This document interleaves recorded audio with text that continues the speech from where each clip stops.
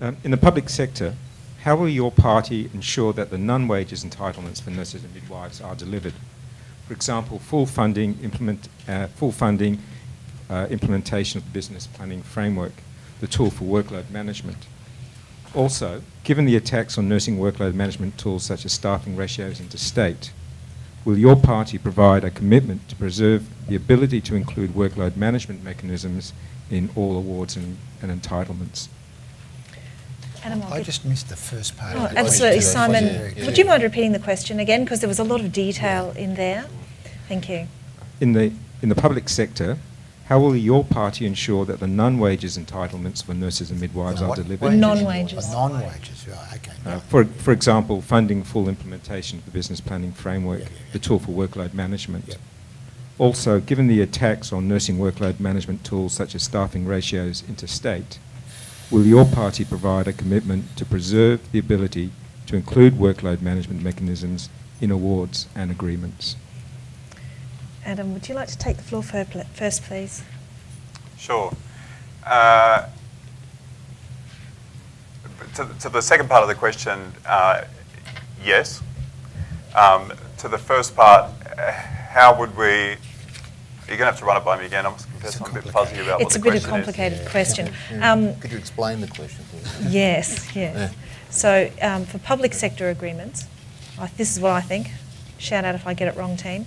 The non-wages entitlements for nurses and midwives, so leave wages aside, the thing that's most important is the implementation of the business planning framework. That's about staffing levels, things like that. I think the question is asking about that. So how, given the attacks on nursing workload management tools such as nurse-patient ratios interstate, and that's been all the stuff that's been in Victoria, how will your party provide a commitment to us to preserve the ability to use our business planning framework as it is? Okay. Yeah. The Q&U framework.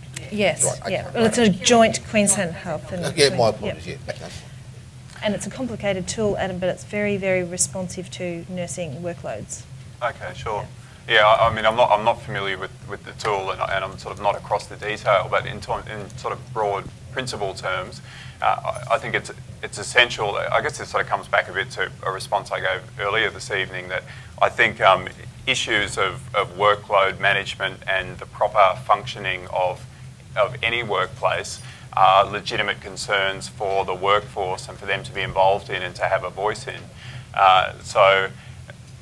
I guess the commitment I can give is by saying that I'm aware of and committed to those principles and receptive to hearing from the workforce, and especially through its legitimate union representation on what's needed in the workplace to help manage the workload and ensure that it's sustainable and that we get good service delivery outcomes for the community. Thank you. There's a really good course that the Q&U run on business planning framework. Probably worthwhile coming along. You'd be very welcome. Is that an invite or a... Well, that's probably an instruction, really. I think you should know about it. Simon, I want to ask you a question. Can you explain the tool to me, please? I want to be clear in my mind what I'm dealing with. Can I indicate to you you've got half an hour? Yeah, that's right. No, he's got 2 minutes. I've got the bell. 2 minutes. The business planning framework is a prescribed methodology for the planning, the management and the surveillance of the business of nursing and midwifery. It's based on a balanced scorecard, meaning that the services that nurses and midwives provide must meet the criteria of effectiveness. They must be able to do what they're designed to do. They must be efficient. They must be safe for patients as well as safe for staff. They must be appropriate. They must be responsive, and they must be accessible. So you're talking about clinical outcomes as well as... Yes. Okay. So, okay, fine. Okay, so fine. and the reason it's a big issue for nursing and midwives as a workload tool is that in order for us to be able to provide that service and ensure the quality of service for patient outcomes and for women, we need to be able to manage our workloads. Okay. And it was determined by the Q&U in conjunction with Queensland Health? Okay. That's correct, okay. jointly. And what it is, I apologise for asking these questions, but I want to make certain I understand the question before I make a commitment. What you're saying is this delivers better clinical outcomes for patients and also better outcomes for nurses and midwives as well, correct? Okay. The LNP, so I've always said always said that listening to doctors and nurses and understanding their issues, their concerns and their answers is the way forward to better clinical outcomes and better outcomes for all clinicians across all sectors. If a tool exists that has been developed by a body that delivers outcomes and also protects the individuals who give the outcomes, the LNP would support that, because at the end of the day, medicine, whether public, private, primary, acute, whatever you want to call it, is about outcomes for the patient and also protecting the rights of workers and also the entitlements of workers. So I have no qualms in endorsing a principle that does all that. There's been comment tonight made in relation to what happened in Victoria and New South Wales. Let me make this very clear. What happened down there is not the LNP. We're going to work for Queenslanders right across the board. Clinical outcomes will be the mantra that we will have in relation to delivering health services across the state. If I'm the Minister, I can't do that without nurses, doctors, paramedics, allied health professionals on board. They are pivotal. Human beings are pivotal to clinical outcomes. And we will work with them on a day-by-day basis in networks, Medicare locals, GPs, and across the sectors to make certain we get the outcomes. And if that tool delivers outcomes, it will be endorsed. Thank you. Minister. Well, I can state categorically that we are committed to not just the principle of the business planning framework, but the more effective delivery of it in the workplace, which I think is really where the challenge is. Yes, it's a prescribed framework and it's an appropriate framework. In any workforce, in any industry, you must have a workload management tool or device of some sort. Otherwise, you'll get poor outcomes, and both for the business as well as for staff. So the BFP, I think the real challenge is about how you deliver its effective implementation in the workplace. I've talked to nurses at many hospitals. I talk to the delegates at most of the hospitals when I get there. And aside from management, so you get to tell me what you want to tell me without red lighting yourself. And I think that's the real challenge is actually implementing. So we are committed to implementing fully the BFP, not just the principle of the BFP. I think when we're talking about non-wage entitlements, you've got to also remember what we have committed to as a government.